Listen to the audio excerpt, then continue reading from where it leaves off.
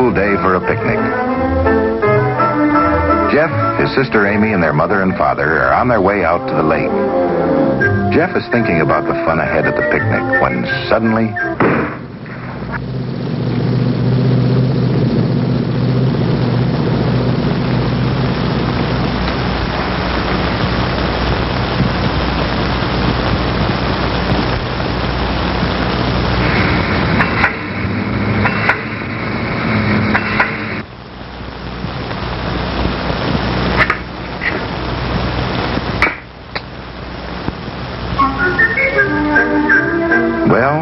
on the way to the picnic again. But there are other things to think about now. That explosion when the tire blew out came as a real surprise. And to think it was caused by air. Air that seems so soft and thin. You can't even see it. You'd hardly think it's real. Yet air holds up a car and all the people in it. If you look about, you'll realize that air is almost everywhere. All around us. Even though you can't see air, you can see things air is doing. Blowing the branches of trees. Turning the windmill. Helicopters need air to fly. Sometimes you can feel the air push back against your hand. If you hold your hand flat like an airplane wing, you can feel the air lifting it. Or tilt your hand down and the air pushes it down. What a fine place for a picnic. While Mother and Dad get the food ready, Jeff and Amy wander down to the lake to explore. How pretty sailboats look, pushed along only by the air. The same air is holding up the kite. There's not enough air in Amy's beach ball. Air fills up the space in the beach ball. Air makes the ball round. You can actually feel the air pushing against the ball. Somebody's been careless. That bottle could break. Better get it out before somebody hurts himself. But wait a minute. Why does it float? When the bottle is tilted, bubbles come up and it sinks. If the bottle isn't filled with water all the way, will it float? Why won't the water go in? There must be air trapped in the bottle. Air makes it float. When the bottle is tilted, the air can get out and water can get in. That must mean that air takes up space, and that air and water couldn't fit into the same space inside the bottle at the same time. Later, Jeff and a friend play a game with balloons. Jeff's dad balances the balloons. Why does the balloon feel so light now that it's been filled with air? Does it weigh less filled with air? We'll soon find out. Jeff's dad has hung the balloons low to make the game safe. The balloons balance perfectly. Look how the balloon with the air dropped down. Now you know that the balloon weighs more filled with air, and that air has weight. Jeff's balloon seemed to weigh less when it was blown up because the air under it cushioned its fall.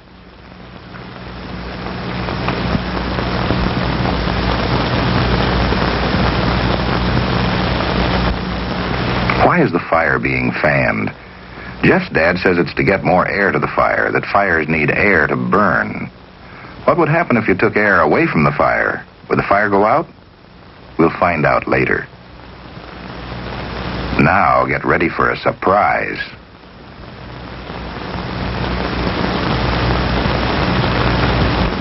Has the horse come to life? Why is it blowing up?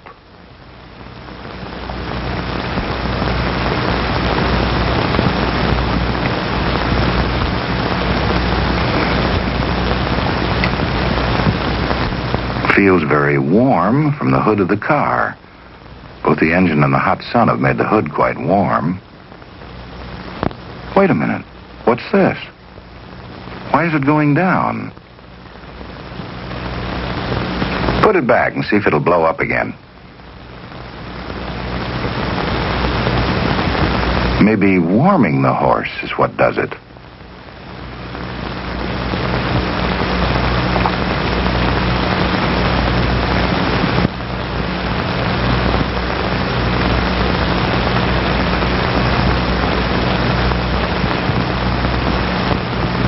What happened to the air inside the horse?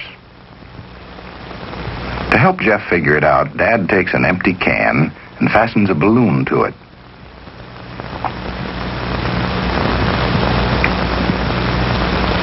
Then he sets the can on the fire.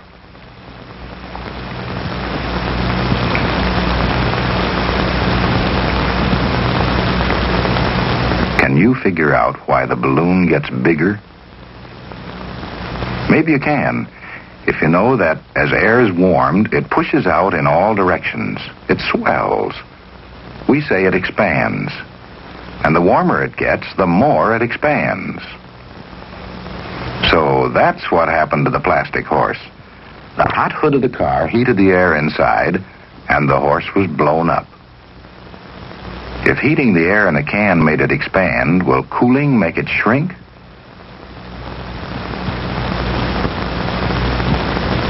That's it. Now it's clear.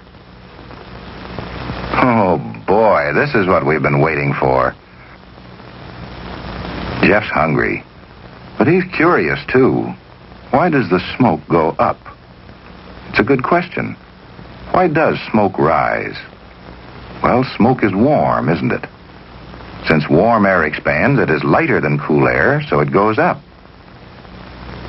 Cool air is heavier, so it goes down.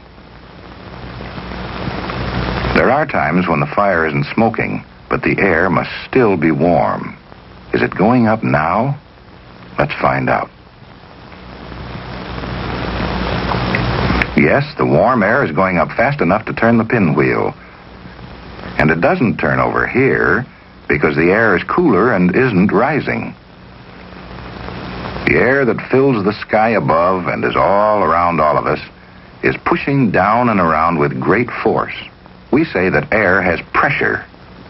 How does air pressure make the darts stick? Does Jeff need air pressure to drink through a straw? Air pressure pushes the ketchup out, and air pressure holds it in. Air pressure can help to make music. And the good squeeze of a bulb filled with air can help us have fun. What are some other ways air can be used? Can you explain why airplanes need air to fly? Sounds travel through the air. If there were no air, could we hear the sound? To stay alive, we must breathe air. Just think how often you breathe. Fish need air, too. How do they take air out of the water? But now it's time to go home. Remember when Jeff's dad brought air to the fire by fanning it? Now he uses sand to keep air away from the fire to make the fire go out. Jeff's had a fine time today. What has he found out? Air takes up space. And air has weight, too. And don't forget, when air is heated, it pushes out in all directions. It expands.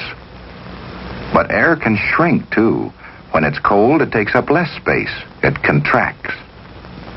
Air is always moving. Warm air goes up, cold air comes down. Air has pressure. It can be used in many ways. And if we didn't breathe air all the time, we couldn't live at all. Yes, you can't see air, you can't smell it or taste it, but it sure is real. Look around you. What can you find that shows what air is doing and how air is being